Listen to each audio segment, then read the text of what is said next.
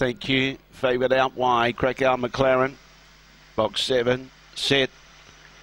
Away, began Fish. Good speed. Niall Allen's going to clear them without too many problems. Crackell McLaren gets alongside of it nearly a length and a half away. Long Gully Bonnie behind those rails up a length and a half from the leader. They got about 4 or 5 lengths clear of the others, led by Jay's Opal, was winding up. So is Top Condo on the inside. There's a few winning chances here. Back behind those, Dinah Hikari and Woodside Magic aren't winning chances. They bunch up around the bend.